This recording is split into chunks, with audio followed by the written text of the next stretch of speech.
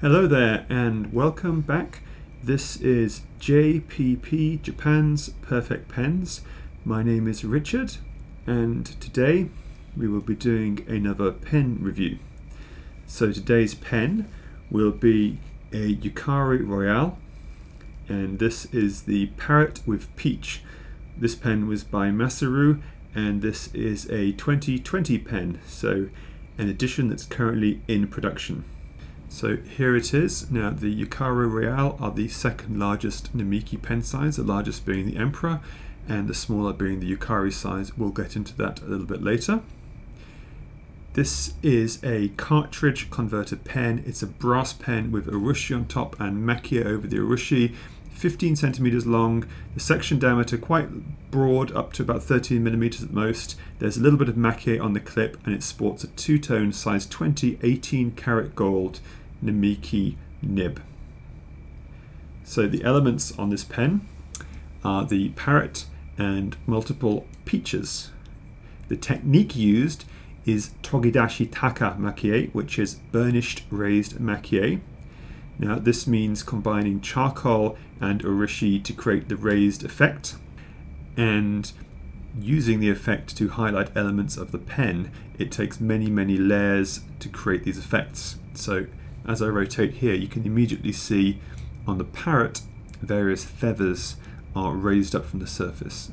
You can see the texture of it there. You can see the peaches. I've also got the Togidashi Taka Maki-e, and as I rotate around now, there are these beautiful branches and lovely coloration on the peaches. It's quite difficult to create that effect, and you see a little bit of blossom as well.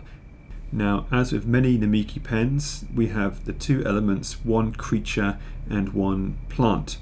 And the common theme in this case is marriage and fidelity.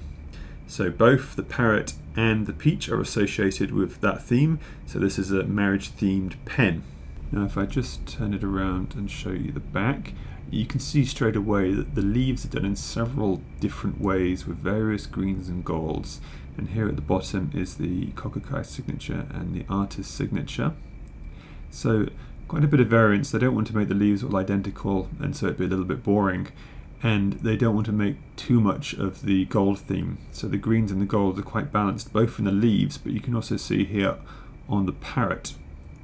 So if I unscrew here, let's show you the nib. Okay, here we are. This is the size 22 tone Namiki nib. So 18 karat gold.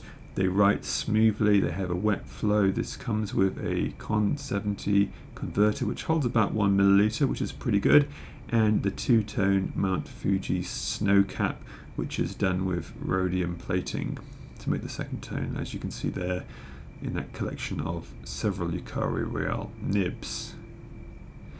So it's a very pleasant pen to write with. It's actually one of the most popular Namiki sizes. It's nowhere near as large as the Emperor, which means it fits many more people's hands. Here is the size demonstration. So here it is in the middle. On the left there is a chinkin in Yukari size, and if you notice the chinkin is more or less the same size. It's not quite as broad, but the caps are nearly the same size. The length of the pen is pretty similar. The section length is reasonably similar. The nibs aren't too dissimilar.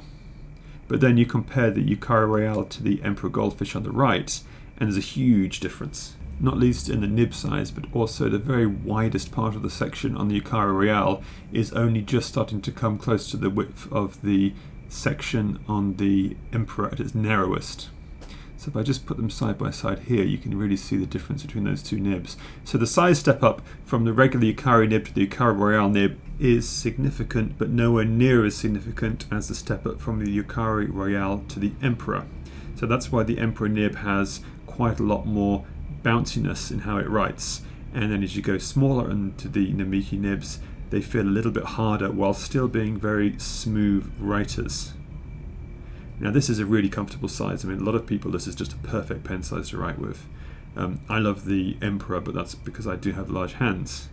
But the Namiki Royale is an absolute favourite. So let's talk about the pen. It's an elegant pen. The peaches, the branch, the leaves, those delicate flowers. It's a nicely done, elegantly designed pen.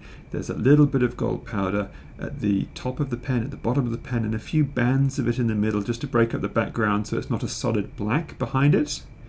But I do like the way this gold and green theme runs throughout. It's really well designed, it works very nicely, and it just allows the light pink on the peach to stand out.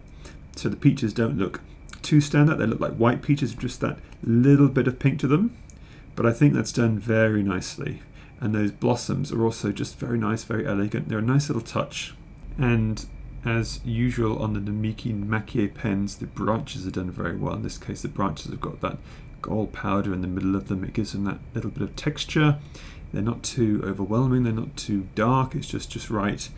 And so you get this balance between the peaches with their very gentle pinks and then the parrot itself. And the parrot is the only place on the pen where you see this strong blue colour. And it blends nicely into the green and the gold and the yellow shading around it, but also does draw your attention to the parrot. So it's strong, but it's not like it's been done in bright red or orange. It's just nice, and again, it's balanced. I talk about that with every pen. It's well balanced. Now the two-tone nib is sitting next to a blank section. I'm okay with them not putting any Maki-e on the section. And it just leaves the parrot and the peaches as the main theme.